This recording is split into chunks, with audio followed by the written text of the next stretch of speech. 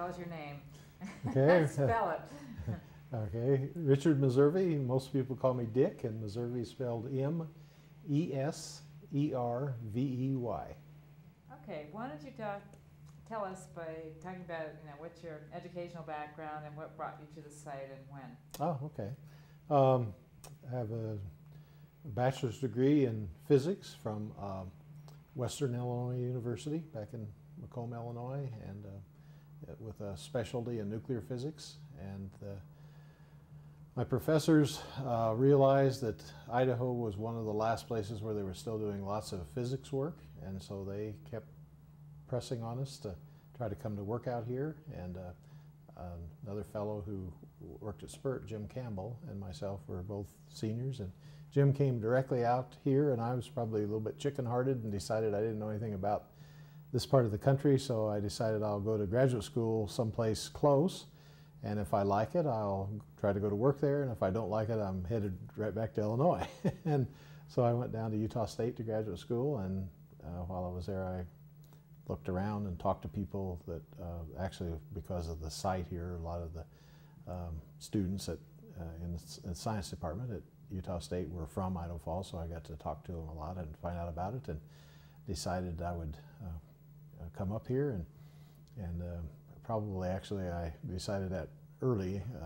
Utah State's a wonderful place, and with all the mountains and the exciting things going on, it was a lot better than Illinois, and so I came up then after graduate school there. I got my master's degree in physics again, and came up here to work, and with the intent of working 3 years to get it on my resume and kind of satisfy my professors at Illinois, and then probably going back nearer my family in Illinois. And every time I've gotten ready to do that, starting 3 years after I began here, there was always some really good reason not to leave. And in the early days, it was because I just got a promotion into some interesting job, or I was working on some super interesting project.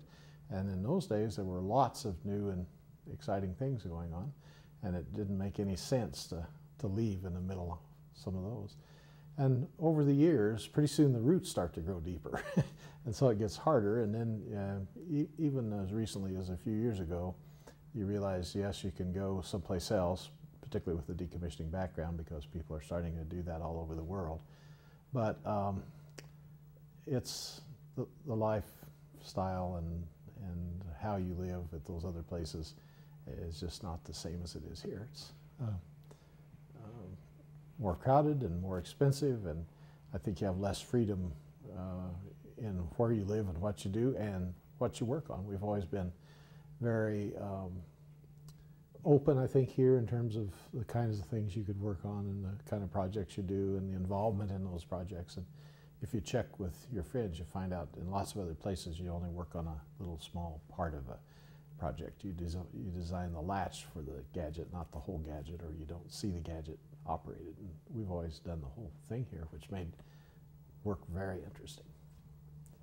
We, as scientists or engineers, were allowed to design experiments or apparatus or equipment, and we went to the laboratory with the technicians to help build that equipment or the experiment, and we tested it, and then we installed it in the reactors, and we helped collect the data from the experiments in the reactors and analyze that data, and then move on to the next phase of that project. So we actually were involved in all parts of it, not just some part, like just analyzing the data or just designing it or just building it. We were allowed to participate in all phases of the projects, which made them really interesting. One of the first jobs that I had here that really involved a lot of physics was on the SnapTran program. But it was transient. It was the tail end of it. Reactors that were planned to go in satellites to produce electricity for the instrumentation on board. And the concern they had was if those reactors should the rocket abort and dump the reactor into the ocean, or during the transport to the launch site, if the truck would run off the road into a river or a lake or something, what happens if those reactors get suddenly dumped into water.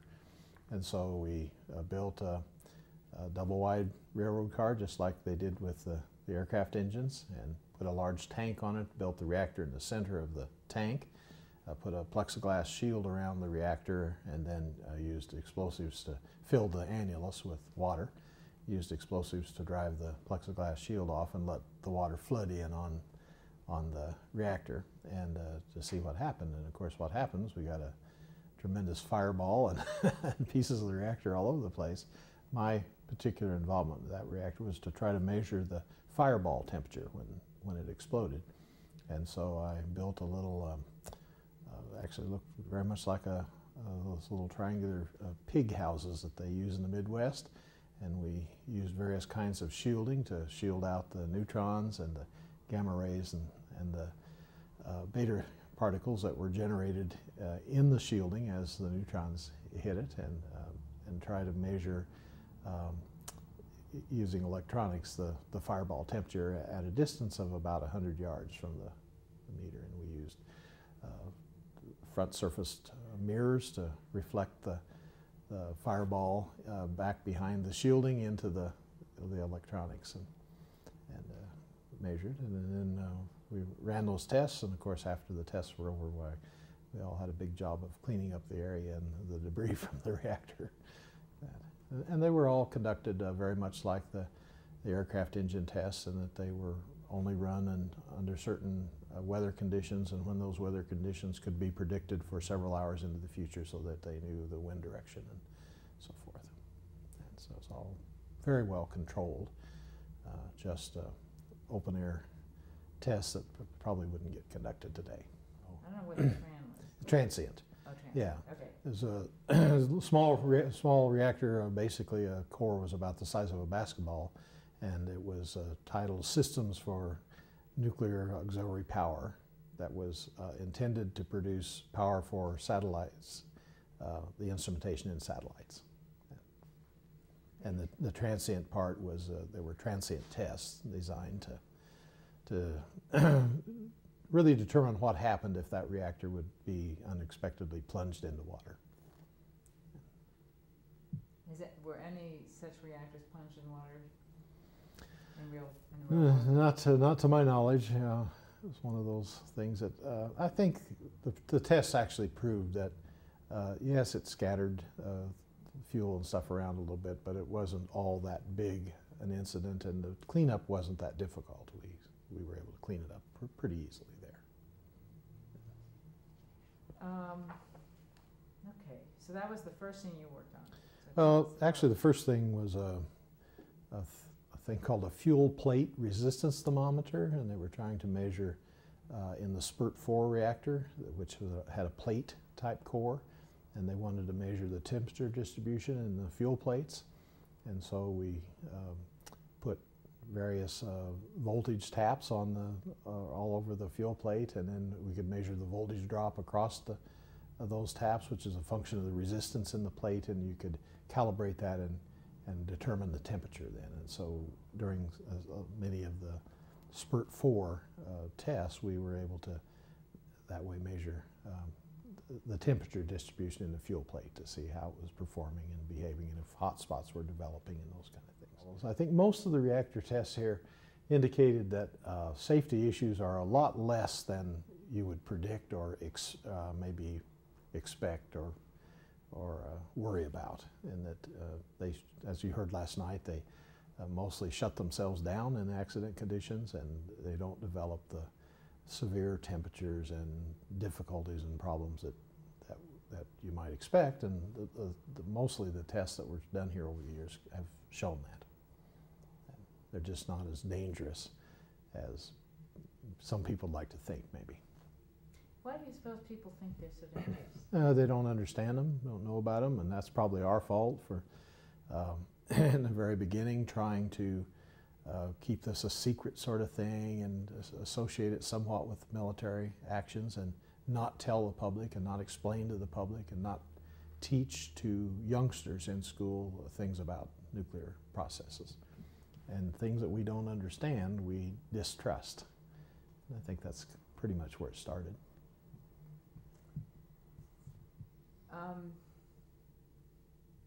Phil Ginkel talked about how the military, starting with the Manhattan Project run by the Army Corps of Engineers, that it really sort of carried over into the work at the site, that there was a lot of engineering mentality and sort of a military orientation of sorts. That later on, he felt as the first civilian director of it, that he helped to bridge this transition. But how would you characterize the influence of the military and of this broader sort of international arena of the Soviets, and the tension from the United States and the competition not just for arms race but also for the science and technology prowess, to show them in Geneva, at these conventions that we were had. Well, I think operations here have been pretty much patterned after military type operations, and we have a strong military tie because the site, the Idaho site, started as a Navy site, a Navy gunnery range to test the large guns from the battleships. And we used the same kind of security force. We patterned things after that. We wanted to keep things secret because we wanted to get ahead in not only the arms race, which was the military side, but the production of electricity from nuclear energy. And any spin-off from that that might be give our country some advantage. And we actually did have quite a race to see who could produce commercial electricity first. And we were in direct competition with Russia in that aspect, and we tried to keep things secret and to ourselves until we won that race. And we, I believe, did. Borax produced electricity for ARCO, and it was a real horse race to get there before someone else did. So we could report at that Geneva conference that we had done that and produced electricity from a reactor. And so not only did EBR-1 produce electricity to light a light bulb, but they then got in a race to use borax to produce electricity for a city or a town. And so it had a lot of military connections or similarities in that respect. But other than your work on the tram, or the SNAP tram, your work was mainly focused on, the commercial power reactor safety. That's right. I think SnapTran was probably the only really military type application that I've worked on here. We've had other people, I think, that have done things, but most of my work has been directly in support of the commercial power industry. The site is famous for building all kinds of reactors, gas-cooled reactors and liquid metal-cooled reactors, and pressurized water reactors and boiling water reactors and heavy water reactors, and all of those things, organic moderated reactors, to look at the various types of reactors to see which would be better suited for the commercial production of commercial power. So most of what we've done here has been in the commercial sector, and in fact in the early days there were two types of budget at Idaho, a defense budget and a commercial budget. And mostly what I worked on was the commercial budget because it supported the development of commercial power. Loft and PBF and all those were directed toward that. But the funds for the site were federal funds, not from private companies. Right. Or was there some mingling of funds? Yeah, very little. Mostly it was federal funds, and occasionally a private company would have some experiment done here or would buy into a program a little bit and to just get some information to support commercial reactor designs. But I think very little of that over the years. People say the work done here, created kind of a blueprint for the safe operation of reactors. How did that transition work from the work you did here to actual incorporation in the designs that Westinghouse and General Electric and other companies were developing? I think commercial companies learned from what we did here by reading the reports, attending conferences, having meetings with us, and trying to incorporate the lessons that we learned from the safety tests into their reactor designs. That was particularly true once our country had sort of settled on water reactor type designs as opposed to organic or gas-cooled reactors or liquid metal reactors. Once they sort of settled on water reactor designs, then they actually had a lot of input into the type and nature of the tests we run. So the semi-scale tests and the loft tests and the PBF tests were all kind of directed toward reactor safety issues associated with water reactors, and those safety issues were the concerns of the commercial reactor developers, and we would just design the tests to try to answer those questions. So there was a lot of interface back and forth, and we got a lot of input from them on the design of our tests. I had spent the first part of my career basically supporting the power reactor industry in terms of running tests at the various facilities here. And then I started to worry that I was working myself out of a job, because I believed that either we would have run a large number of commercial reactors for a long enough period of time that people would quit worrying about the safety issues and asking those questions, or that we would answer all the questions, which was really a silly sort of an attitude. And so I started to believe that my entire career had been spent in support of doing testing of reactor concepts and the safety issues associated with them, and no one would be interested in that anymore, and I'd be out of a job, and I wasn't sure what I was going to do. So I started worrying about, I need to do something else in my career. And so at that time we had a lot of soft energy programs, low head hydro and geothermal and solar and so forth, and I thought, oh, I'll bet that's the future. And so I started talking to my boss and other people in the company about transferring into one of the soft energy programs. And sort of arbitrarily, I selected solar, thinking, oh, that's got to be a good thing. And, but I also had a lot of the site's knowledge in instrumentation associated with these reactor tests, and my manager wasn't anxious to let me transfer someplace else.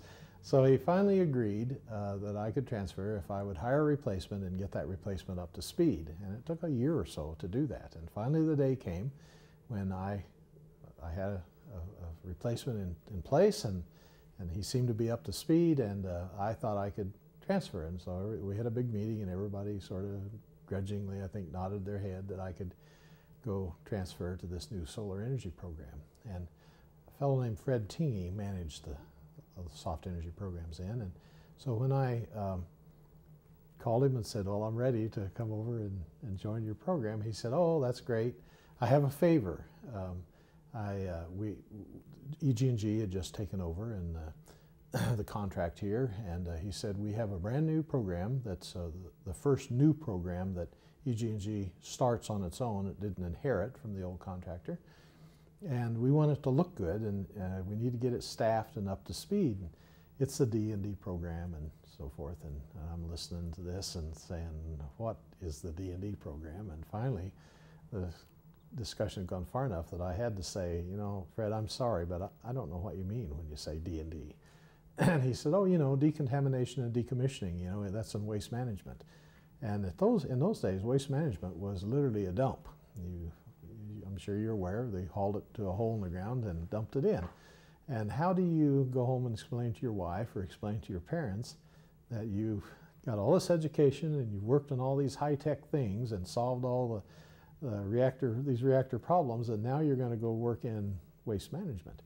And I was just devastated because I'd burned my bridges. I'd hired a replacement and had him trained, and now I was going to become a waste management guy. And I was just devastated, and I went home and talked to Gayleen about it. She's a lot smarter than I am, so she said, well, just do what he said. Get it staffed and get it going, and then transfer back to what you wanted to do. So I went back with that attitude and said, okay, let's do this, and make a rather long story, hopefully shorter.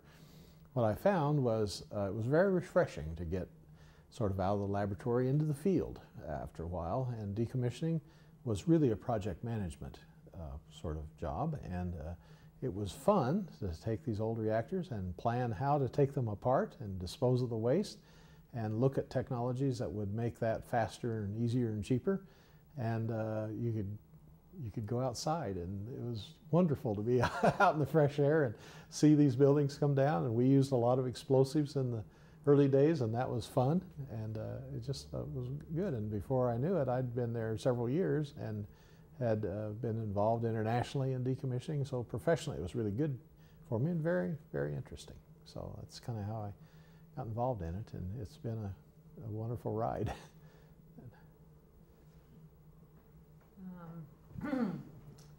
Let's see.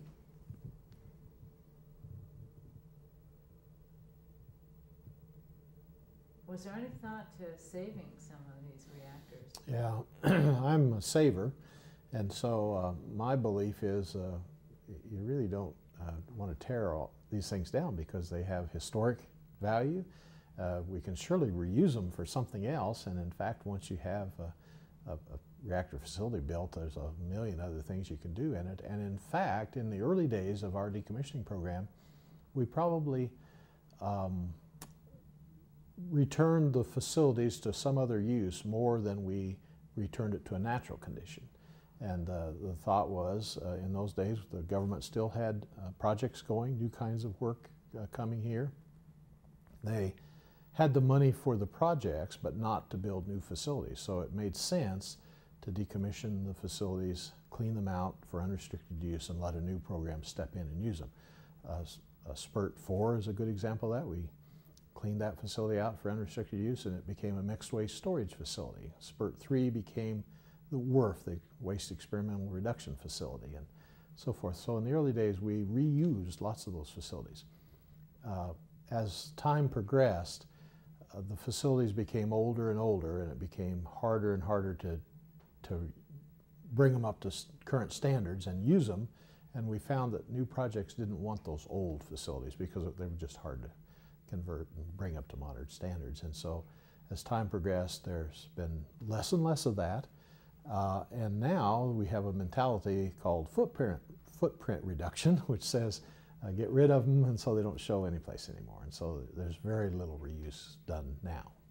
Now, borax is a boiling water reactor experiment. It was designed as the country started to focus on water-type reactors, and it was designed to answer a lot of the early safety questions about boiling water reactors and what would happen under different kinds of operational conditions. And they built a borax 1 to find out what happens when they just drive that harder than they should and cause a steam explosion and blow up. And they did that, scattered it sort of all around the area. And the films of that thing, you can see pieces of the reactor go tumbling out across the desert. When they finished that test, the radiation field in the general area was about, my memory's going to fail me here, I think it was about 700 MR per hour just on the average in the desert area around the reactor. They believed that was because of the debris from the reactor and pieces of fuel that came out, so they picked all that up, and the field was still about 700 MR per hour in that area with the pieces gone, which meant it was finely dispersed material scattered around in the sagebrush. So they put a fence around it, locked the gate, bulldozed the hole in, filled it, backfilled it with soil, put the fence around it, and just went away from it. Went down the hill about 100 yards or so and built a new facility which contained 4 more reactors, actually 2 reactor vessels, but in each vessel they'd modify the piping or the core design and call it a new borax. So it was borax 2, 3, 4, and 5, which was all in the same building, but consisted of 2 different reactor vessels. And those are the reactors that we think of that produced the electricity to light ARCO, and that did really the significant safety tests associated with boiling water reactors. And those were decommissioned here a number of years ago by removing everything above ground and entombing the reactor vessels and so forth. It's located very near within a half a mile or less, third of a mile of the burial ground in a massive concrete structure, it's really better to entomb it there than to cut it in little pieces and put it in plywood boxes and haul it a third of a mile and put it back in the ground. So those reactor vessels are entombed at the old borax facility. Can you explain, when you talk about water reactors, if you could tell them about, why are they called water reactors? What's the difference between a boiling water reactor and a pressure water reactor? Right. It's, we typically talk about water reactors, which means water moderated type reactors and cooled. So there's we need to moderate or slow down the neutrons to make the chain reaction more efficient, and we need to cool or remove heat from the reactor cores to produce steam to operate just conventional turbines, steam turbines, like any electrical plant would use to produce electricity. And that's sort of separated into two types of water reactors, a boiling water reactor and a pressurized water reactor. And the boiling water reactor just operates at a lower temperature and pressure, and then the pressurized water reactor. The pressurized water reactor operates at about 2,300 psi and 600 degrees, so it's at a significantly higher pressure and temperature, and it's a little bit more efficient in some respects. There's a continuing controversy about which is most economical and which is safer and so forth, and in reality there's not a great deal of difference. We have both kinds scattered around throughout the world now. So. In talking about borax, you may want to contact, I put a note in this thing that I gave back to you. You might want to contact a fellow named Ray Harrelson, who I think is one of the 2 people, maybe 3, he wasn't sure if the other fellow was still here or not, that actually worked on those things. He has fascinating stories about those things. He was involved in them and operated them and was part of the test that supplied electricity to ARCO and so forth, and he has lots of details about those reactors, and most of us are just hearsay, or we've heard the stories or read the stories. So Ray actually worked on them, and if you want to pursue it further, why I had his phone number in there. So good. Well, the next, sort of the last kind of questions will be just to try to get some more statements about, either stories, funny stories, or things that were very special, like, things that you did that you thought was really terrific, or, fun to work on, or great sense of accomplishment, or whatever. Or talk about overall what the importance of the work done at the Idaho site has been. I mean, you have several statements to that effect, but, those are the sort of 3 areas that, we're always looking for, more contributions. So if you want to, something comes to mind. Sure. But I think the Idaho site plays just a hugely important role in the nuclear history of the world, really, because we've built and tested 52 different reactors here, and those include all kinds, all sizes, all types of tests. And there's obviously a lot of very interesting aspects of that. We've had tiny reactors like the little basketball-sized Snaptran reactor. We've had large reactors like ATR, the Advanced Test Reactor, which is the largest test reactor in the world and has the highest flux density of any test reactor in the world. And everything kind of in between. So there's been just lots of very interesting work, from the identification of the higher element isotopes to the definition of the safety boundaries for these various kinds of reactors. I think that Idaho's been a very quiet place. It's isolated. The workforce here has not tended to travel, especially in the early days, as much and participate as much as some of the other, like Oak Ridge as an example, and Richland and things. So they just kind of quietly went about doing their work. We've always had a reputation, I think, of doing the stuff a little bit cheaper than other people and faster than other people, and I think that's sort of a trait here. And you know, you don't build 52 reactors and test them, you know, you have to do that quickly and pretty efficiently to get through all of that. I just think there's been some world-class people come out of the Idaho site in terms of, in the early days in physics and reactor safety, for sure. There's, I believe there's quotes about people who, you know, were leaders in understanding the reaction of zircaloy in these, the cladding material in the new reactors under accident conditions, and the development of codes and standards and so forth to associated with reactors. And so there's just a lot of work here. We haven't, I think as a result maybe of the security involved in the early days, we just didn't say a lot about it, and it's been quietly going on here for a lot of years, and they've accomplished a great deal in terms of the types of work they've done and the importance of that work. It really has set the way for the development of nuclear power around the world. Well, you know, as I indicated earlier, I planned when I came out here to work for 3 years, add that to my resume, and then probably go to work at an industry back in Illinois, perhaps Idaho National Laboratory, which was in northern Illinois and where I grew up, and we had visited there as school classes and so forth. But I also like the outdoors, and I like open spaces, and I don't like crowds. And so when I moved into what was then a little town of Idaho Falls, the Snake River flowed right through the middle of town.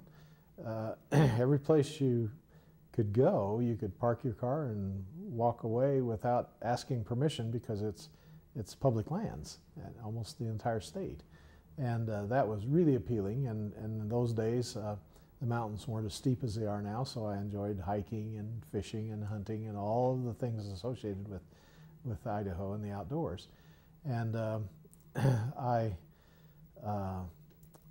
really enjoyed it. When you're young, you don't really know about winters and things. Getting stuck is an adventure, not a disaster like it is when you're older. And so I've liked it. It's a great place to live. I still like the freedom of all the public lands and the freedom to do lots of different kinds of things. I sometimes, as I get older, catch myself saying, why did I spend my whole life in this gosh forsaken place where the wind blows all the time and it's 20 below in the winter and that? But you know, that's looking back on it now. And again, if I ever get to retire, I think the winters won't be as bad, because when you don't have to go someplace, snowstorms aren't as bad.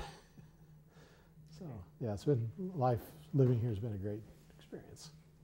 Was there any cultural shock involved for you coming to a place that was, you know, kind of dominated by one, you know, theological philosophy, and was there just a different feel about this place than where you come from? Yes, I think there's some distinct cultural differences between where I grew up and living here. I was introduced to that a little bit during the year in graduate school down at Utah State. And what I found was, I think as a result of less population density and a lot of freedom and open spaces, people seem a lot friendlier and less inclined to interfere with what you're doing, and I really enjoy that. I know that I, at some point in time when I was in graduate school down in Utah, said, oh, I'll never go back to Illinois. You know, I think at that time even I decided that this is really nice area, and people are friendly and helpful. It's just a lot different than where every scrap of land is owned by someone else, and you have to have their permission to even be on it and things. So I think it's fine. The cultural differences and religious differences, you know, where I grew up there was a Catholic church and everyone else, and here there's the Mormon church and everyone else, and so that wasn't a big difference to me, really. It was kind of refreshing. That. Did you meet your wife here? Yeah, I did. That's a good story. Yeah. That's I worked just down the hall from oh, sorry. Yeah, I've worked in a new research laboratory at Central, And Galen worked in for the SPURT program and their data reduction group just down the hall from me. And she wore a spotted leopard coat that was got your attention. And the fellow that I worked with, I was single, and you know, married people can't stand single people being around. And so he kept insisting that he rode the same bus that Galen did, and he kept insisting he was going to get me a date with this gal. And I had noticed her at the cafeteria and down the hall already, and I decided I'd better do something about that before he tries to set me up with somebody I don't know. So I asked her out, and that's how we met. And she actually worked here several years, I think, before we started a family. And so that also helps tie you to the area when, you know, the in-laws live here and your wife's from here. So that's a cement that it keeps you here. And I just, I mean, I've had so many different experiences.